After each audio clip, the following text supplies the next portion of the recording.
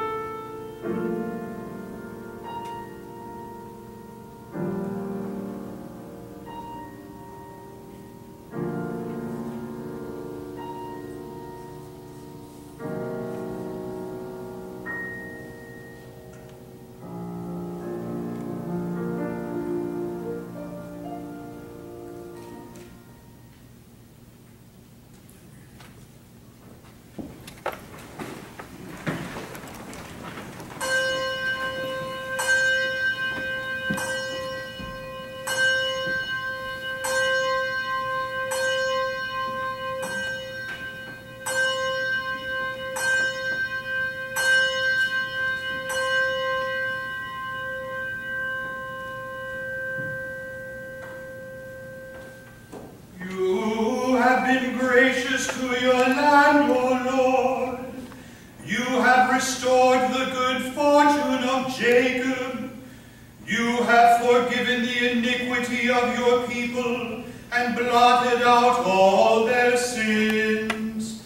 Restore us then, O God, our Savior. Let your anger depart from us. The Lord will indeed grant prosperity, and our land will yield its increase. Righteousness shall go before the Lord, and shall prepare for God a pathway. Amen. Amen.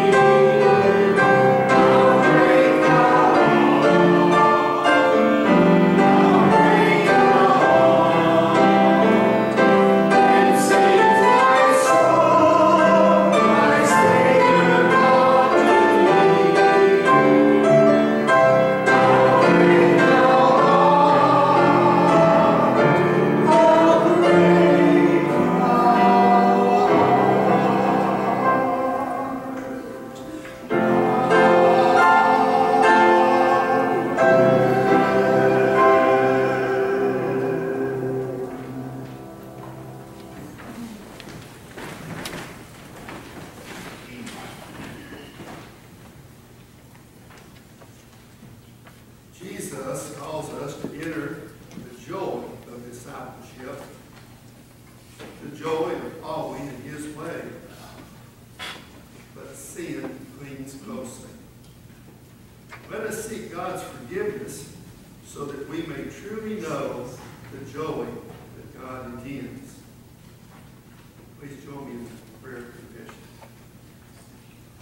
God of perfect love, you continually bring forth life, transforming sadness to joy and despair to hope. We are weak, but you are strong. Our ways are flawed, but your ways are true. We are seldom right, but you are never wrong.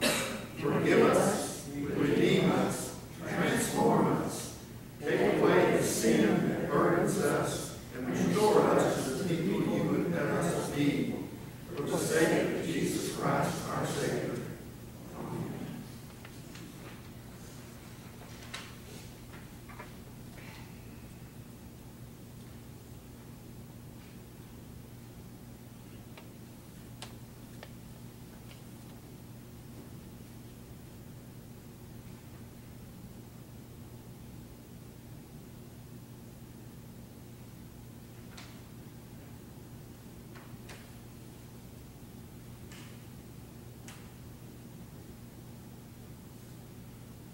Relentlessly, God seeks us out. With abundant grace and boundless mercy, God seeks us out. This is good news. In Jesus Christ, we are forgiven.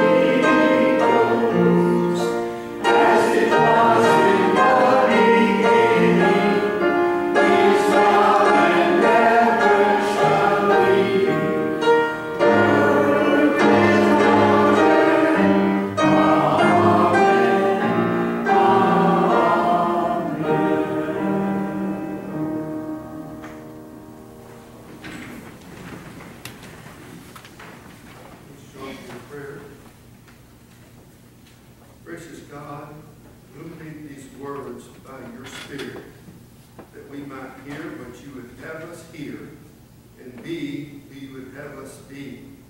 For the sake of Jesus Christ, the Word made flesh. Amen.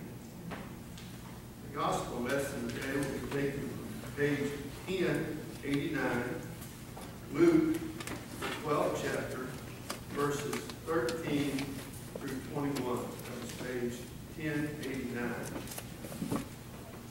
And this, as you can see in your Bible before we've been reading, is the parable of the rich fool. Telling us about the guard against all covetousness. Someone in the crowd said to him, "Teacher, tell my brother to divide his inheritance with me." "Man, who appointed me a judge or an arbiter between you?" Then he said to them, "Watch out. Be on your guard against all kinds of greed. A man's life does not consist in the abundance of his possessions." And he told him this parable. The ground of a certain rich man produced a good crop. He thought to himself, "What shall I do? I have no place to store my crops." Then he said, "This is what I'll do. I'll tear down my barns and build bigger ones. And there I will store all my grain and my goods. And I'll say to myself, you have plenty of good things laid up for many years. Take my feast, eat, drink, and be merry." But God said to him, "You fool, this very night your life will be demanded from you. Then who will get what you prepared for yourself? is how it will be with anyone who stores up things for himself, but is not rich toward God. Now we move over to page 1234 in Colossians, chapter 2, verses 6 through 15. As you see, your heading in the Bible says, freedom from human regulations through life with Christ. You can also think of that as being, as we read it, it's Christ as the superior person, spiritual entity in defeating sin, contrasted to ourselves.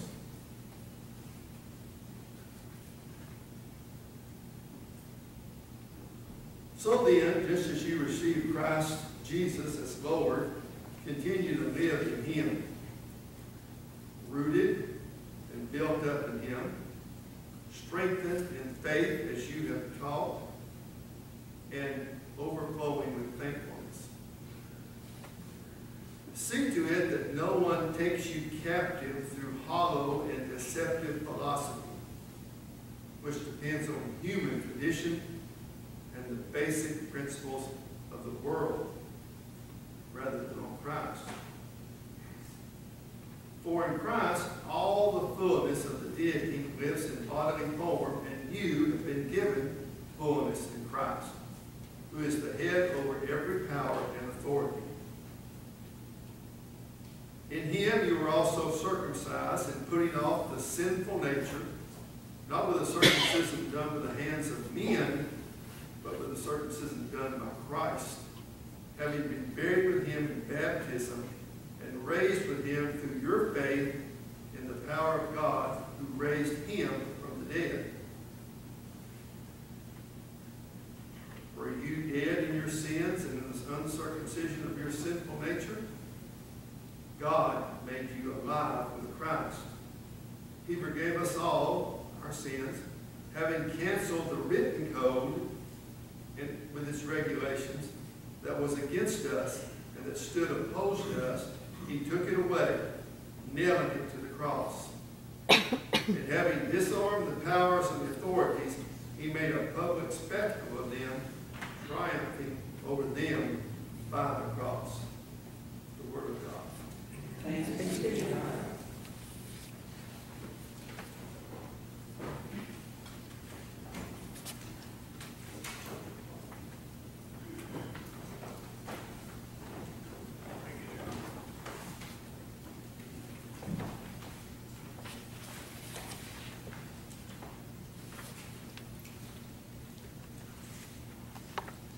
So by way of introduction, Moses is speaking to the Israelites. They have been led out of Egypt and they have been wandering 40 years in the wilderness. Now they are ready for a second time to go into the promised land. So our scripture this morning begins in the 8th chapter of the book of Deuteronomy. You know, Genesis, Exodus, Leviticus, Numbers, Deuteronomy. Chapter 8, beginning in verse 1, the first 5 verses. Listen now to the word of the Lord. And Moses says, be careful to follow every command I am giving you today, so that you may live and increase and may enter and possess the land the Lord promised an oath to your ancestors. Remember how the Lord your God led you all the way in the wilderness these 40 years to humble and test you in order to know what was in your heart, whether or not you would keep His commands. He humbled you, causing you to hunger, and in feeding you with manna, which neither you nor your ancestors had known, to teach you that man does not live on bread alone, but on every word that comes from the mouth of the Lord. Your clothes did not wear out, and your feet did not swell during these 40 years. Know then in your heart that as a man disciplines his son, so the Lord your God disciplines you. This is the Word of God for the people of God. Thanks Be to God. It's an all too familiar scene. In this case, I was talking with a close friend of mine, someone I hadn't seen in a while, and he asked me how I was doing. And I probably didn't mean to sound as negative as I did, but it came out anyway. I said, well, Dennis, to tell you the truth, it's not going that great. He said, what do you mean? Well, I said, I'm frustrated, I'm discouraged, my energy level is way down, I don't feel like doing much. Certain people have let me down, I have made some mistakes, my problems seem bigger than my ability to handle them. What I'm doing doesn't seem to matter for much. In plain English, Dennis, life is just crummy. Well, he said, you're going through a wilderness period. That's what I just told you.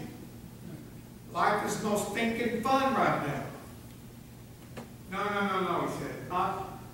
Not wilderness like life is crummy and that's it. Wilderness like God takes people to the wilderness sometimes. A spiritual wilderness. It's in the Bible. You're the preacher. Check it out. Well, this guy is somebody who 2 years before didn't know diddly squat about Jesus, wasn't even a Christian, got saved in my Sunday school class, and now he's telling me what's what. But you know, I took my friend's words as a word from God. You're in a wilderness period. Check it out.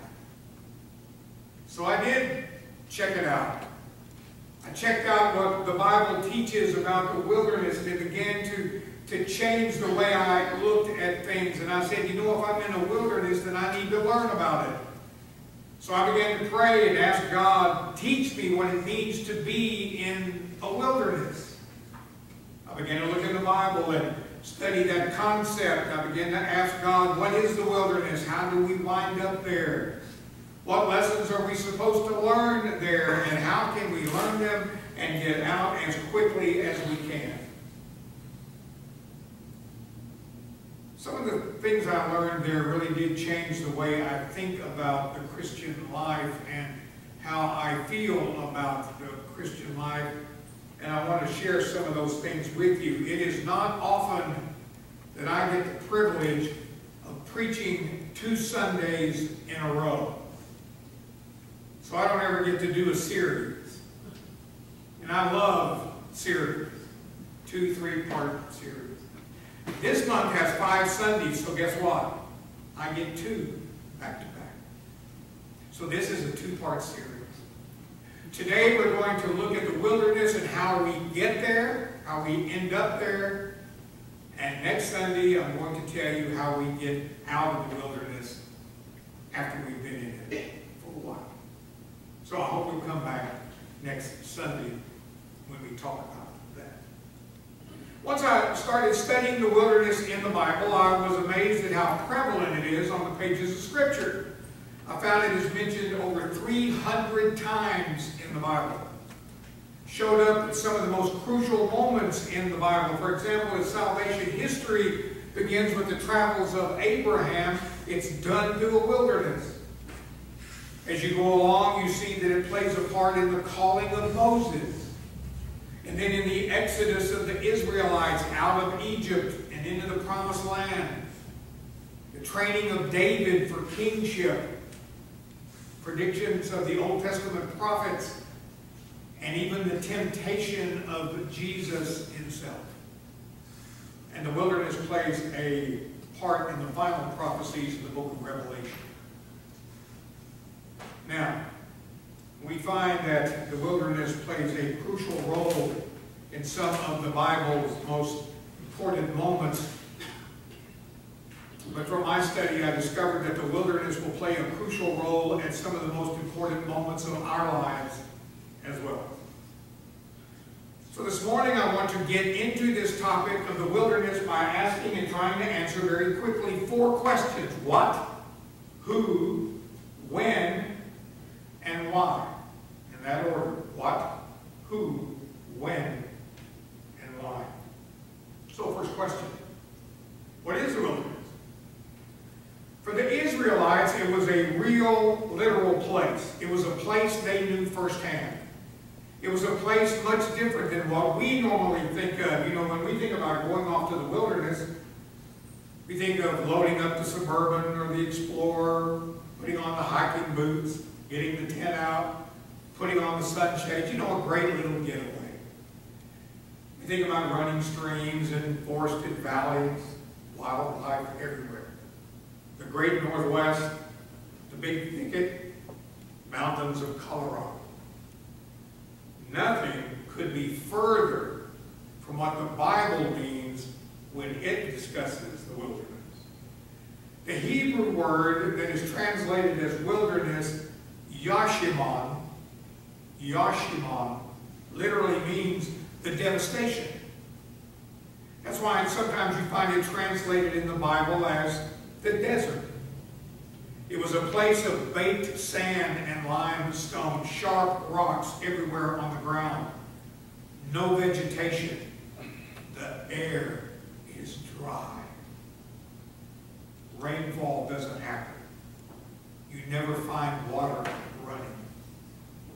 The only sign of movement as you look as far as the eye can see is the heat radiating up off the hot, barren, jagged sand.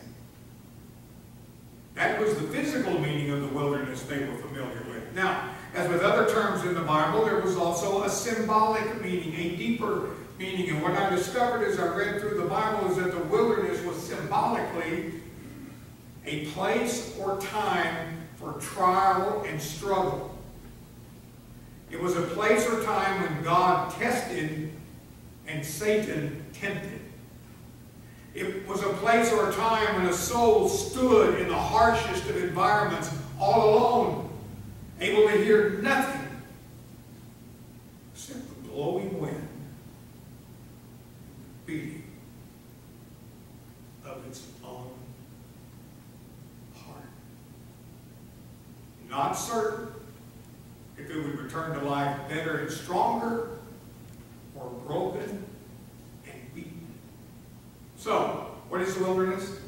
It's a time where your soul is dry and parched, where it feels like you are alone and where you struggle and where you're tested. But catch this, it's also the place where God can mature you and grow you and develop you and strengthen you more than He can in any other place or any other time in your life. Now, number 2, who can expect to enter the wilderness? Well, as far as I can tell, the biblical answer is everyone. Every one of God's children. Which is just a polite way of saying you will and I will. You will one day find yourself, if not many times, wandering in the wilderness where your heart is dry and your soul is parched. And you feel God on one hand testing you to be better and Satan on the other hand tempting you to be worse. You feel yourself pulled in many directions, not knowing which way to go, but knowing that what you decide will return you to life better and stronger or weaker and defeated. Now, we can enter the wilderness all kinds of ways, and the Bible gives us several. We can enter the wilderness by our own actions, through our own mistakes, and our own wrong decisions. That's how it was for the people of Israel. You remember that God walked into the border of the promised land and said, this is for you. This is my land of blessing for you. All you have to do is go in. I'll defeat the enemies before you, and you will live in abundance. But the Israelites did what? Remember? They looked at the people living there and they began to talk among themselves. And they said there were too many. They were too big. They're like giants, and we're like grasshoppers. So they fell into a spirit of disbelief, and they disobeyed God, and they just refused to go forward. So it was at that point that God just turned them around, sent them back into the wilderness, where for 40 years, in this most desperate of climates and places, they had to learn over and over again that God could be trusted and that God would provide for them. That He would fight their battles. So sometimes that's honestly how we end up in a wilderness, through our own mistakes and wrong decisions. Maybe it's a moral mistake. Maybe it's a mistake in our business or our marriage, or how we deal with an old hurt. We get into bitterness and anger, and our soul begins to dry up inside. Maybe it's the way we deal with pressure and stress. We turn to a drink or drugs. And all of a sudden, we're lost in the wilderness, where our soul is parched and dry, and wondering where God is. So sometimes it's through our own doing that we end up in the wilderness.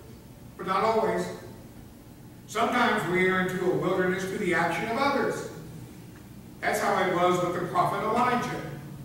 You remember the story? Elijah had this great spiritual victory. He defeated the prophets of Baal. And Jezebel, this idolatrous, evil queen who worshipped Baal, swore to put Elijah to death and sent her armies after him. So he runs away into the wilderness to escape her anger. And what the Bible tells us is there in the wilderness, the spirit of depression came over him. And he even prayed to God, just take me now. Let me die. I've had enough. And that's how it works for us sometimes, isn't it? The action of others that create a wilderness experience for us. Maybe it's the death of a loved one, not meant to hurt you, or the attack of an enemy, or the betrayal of a friend. Someone we thought we could count on and who would be there for us, and then turned right around and stabbed us in the back. And what we found out was that instead of believing the best about us, other people believed the worst and began to pass that around. Sometimes, because of the action of others, that we find ourselves undergoing a wilderness experience. And then sometimes it's because of the action of others that we find ourselves undergoing a wilderness experience, but it's also the natural flow of life. Life itself brings us there. That's the way it was with Moses. Moses made a mistake while he was in Pharaoh's court, ran out to hide and protect himself. But I don't think he ever would have spent any length of time in the wilderness except for a natural progression of events. He met a woman, he fell in love, he married her. Her father brought him into the family business, which just happened to be raising sheep in the wilderness. So it was just a natural flow of life. Meet a woman, married, be brought into the family business, given an opportunity. And for 40 years, Moses is in the wilderness until God speaks to him through a burning bush. So for us, sometimes we find ourselves in situations that life just kind of throws at us. We move from teenage years into young adulthood, and from young adulthood to our middle years, and into our senior years, and it just seems that in those transitions, we have to wrestle again with the question, who am I? Who am I going to be, and where am I in this stage of my life? And what am I going to do with these longings, these yearnings that I still have, or that I have anew? It can be very difficult and lonely time. And here's what I want you to listen to me very carefully about, because it can easily be misplaced. Sometimes we are brought into the wilderness through the plan of God. God takes us there himself. Sometimes we are brought into this difficult period of testing or trial because it's part of God's plan for us. Now that's difficult to hear, but I want you to hear it. It doesn't really play well in the midst of pop American theology. We have this idea, it's taught all over, that God's main job is running the universe and to make sure that my life goes well. I mean, that's really what God is mainly concerned about. At least that's what I think he needs to be. He needs to remove all my problems around me. He needs to make sure that my territory is expanding. Needs to make certain that everything is going well for me and for those I love. That's how I know I'm in God's will. That's how I know that God is blessing me. Here's the truth. Sometimes God doesn't want to expand our territory. Sometimes God wants to change your territory.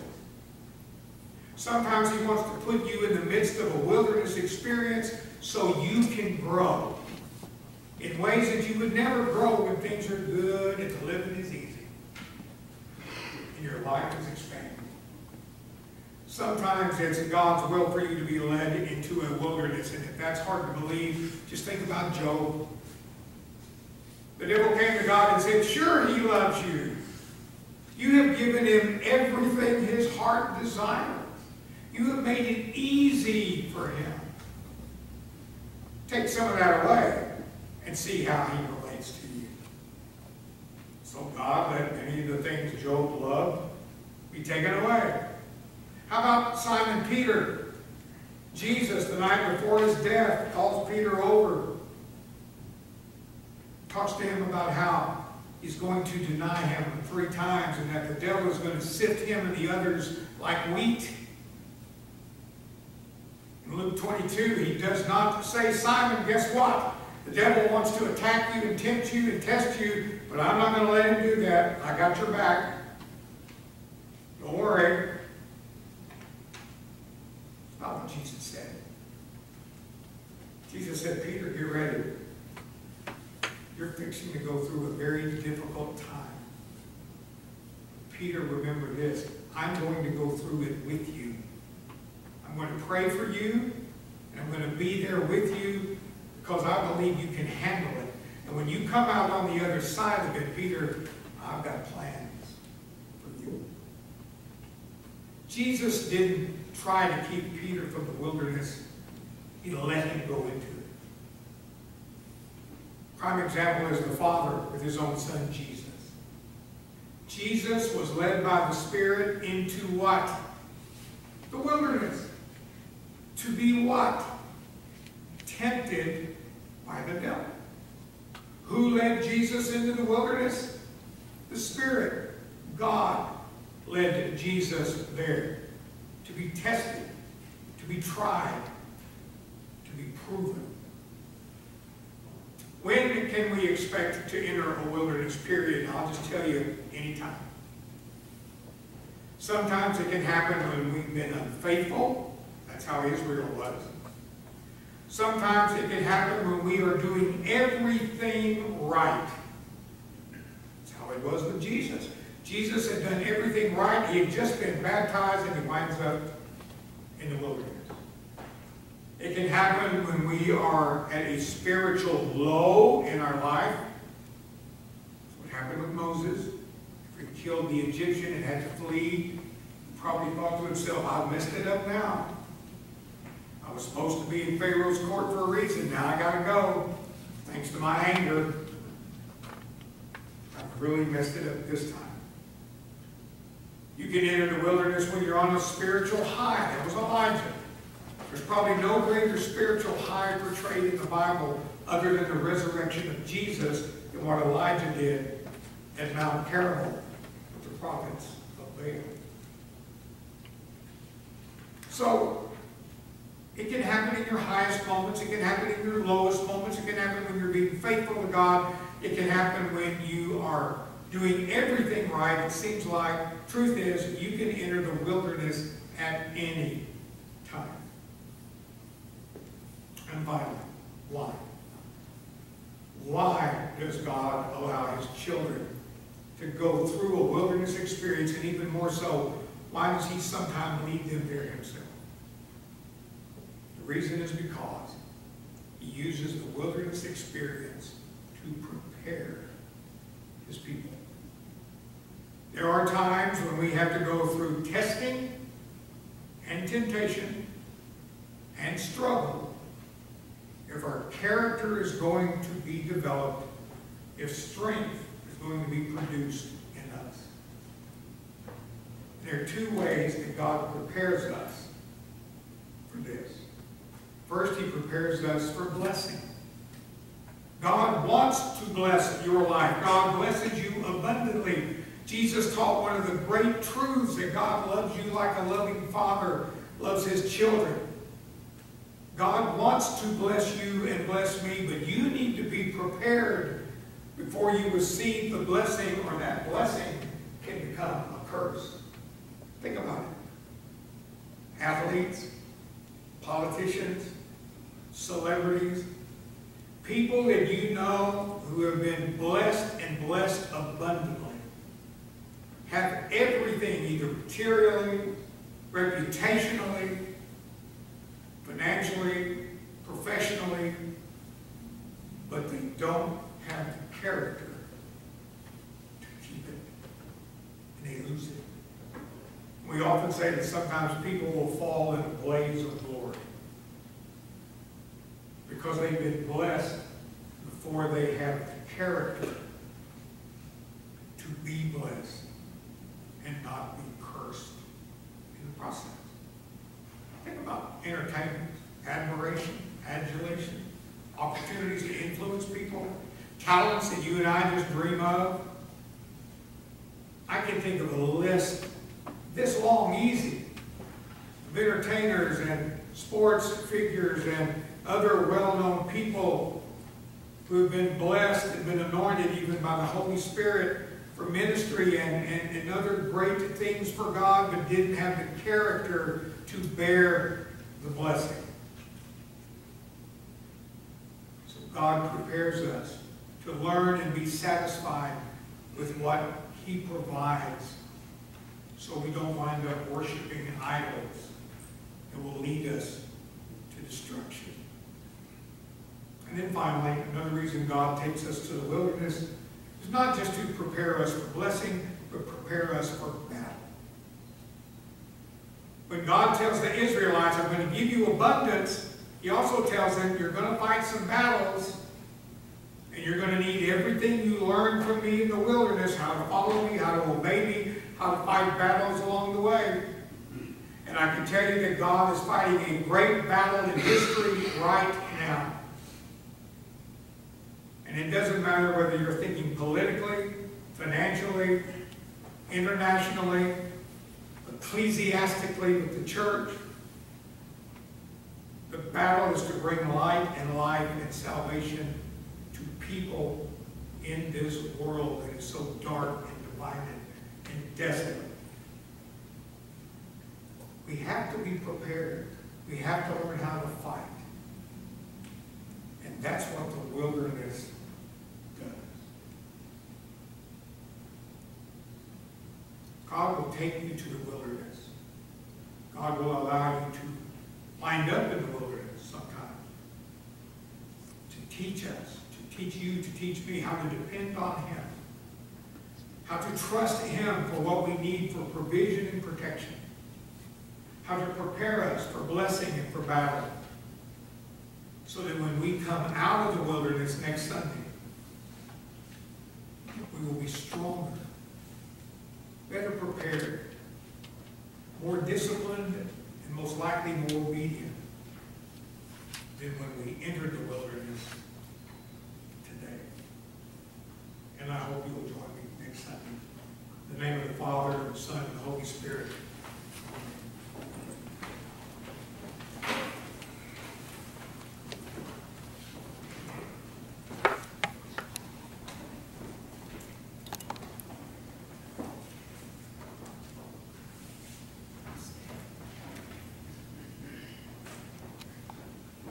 Please rise and join me in the Apostles' Creed.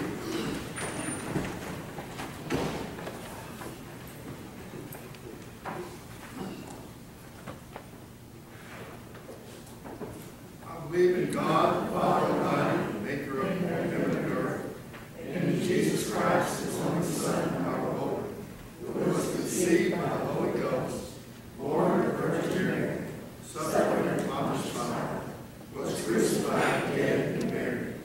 He descended into hell. The third day he arose again from the dead.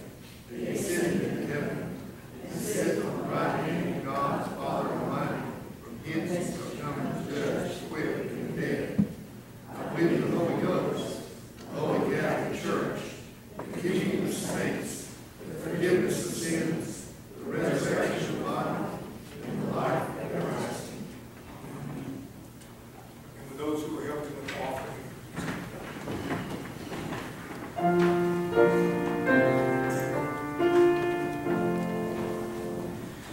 God of day and God of darkness, now we stand before the night. As the shadows stretch and deepen, come and make our darkness bright. All creation still is groaning for the dawning of your might. When the sun of peace and justice fills the earth with radiant light, you shall be the path that guides us, you the light that in us burns, shining deep within all people. Use the love that we must learn. For our hearts shall wander restless till they safe to you return, finding you in one another. We shall all your face discern. Praise to you in day and darkness, you our source and you our end.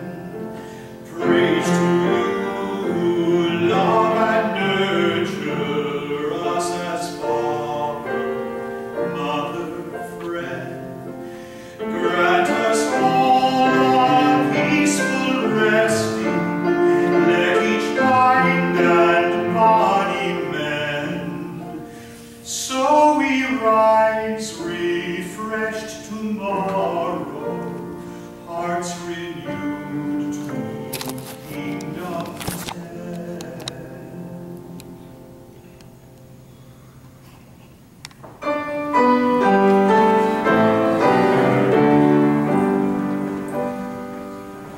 Praise God from whom all blessings flow. Praise Him, all creatures here below. Praise Him, our body and host. Praise Father, Son, and Holy Ghost. Amen.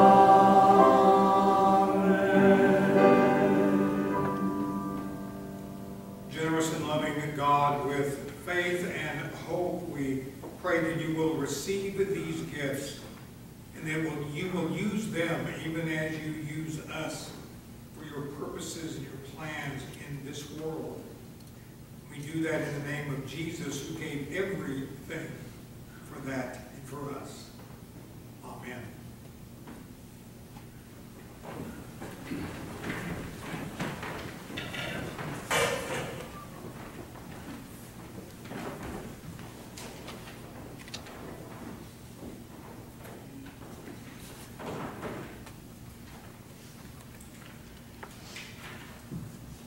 Scripture says it is right and it is meet, M-E-E-T, that when we gather together, we lift each other up with our burdens and celebrate with each other in our joys. So I have added Don Boggs to the list this morning. He's changed his medication. He's not feeling well, so Don, others that you may have prayer list. Certainly we keep Joe Butler on there. We keep Doc certainly on there. We pray for Mary Gail, who has left us and this part of the country for Florida. If you've been following that on Facebook in any way, you know she has been deluged with hard driving rain all the way. We should just send it all back this way. Yeah, Nancy.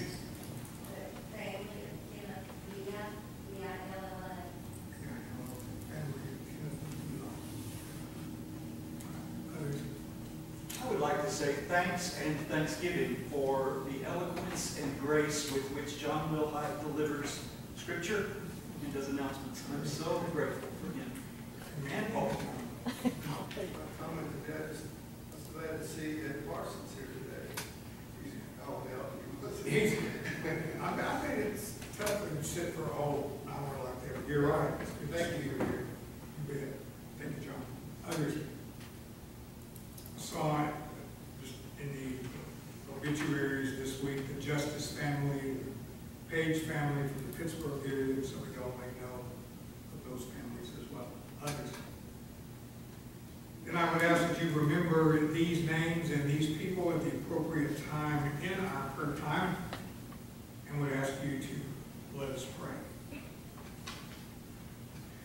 Great God, in you is more love than we can imagine, more grace that we can even begin to wrap our heads around. You have shown yourself in Jesus Christ as a God who meets us where we are and loves us as we are. We are glad for this day, and we are grateful for your many gifts. You do bring good things into our lives, more than we can name and more than we just need for sustenance, but a lot of things that bring joy and contentment and fulfillment to our lives. You give us the bread of life, sustain our souls, and feed our deepest hungers.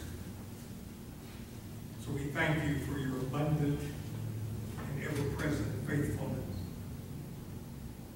Our hearts are full with many things today. Disease and death and pain and sorrow are constantly among us. We are frequently overwhelmed by the needs around us and within us. We have lifted up some of those people today, and there are others that we carry silently within us on our hearts and on our minds. We pray that for those who need healing and encouragement and comfort and assurance and hope, that as we turn to you, asking you to hear our prayers and grant that we can provide for them what they need, even as you provide for us what we need. We pray for our nation. We pray for renewed commitments to our common life. Help us to find the unity of purpose as citizens and as neighbors. We pray for this church as we make decisions about the future of this church, this congregation, its place in our community. May the waters of your grace continually refresh and empower us to extend the love of Jesus to all.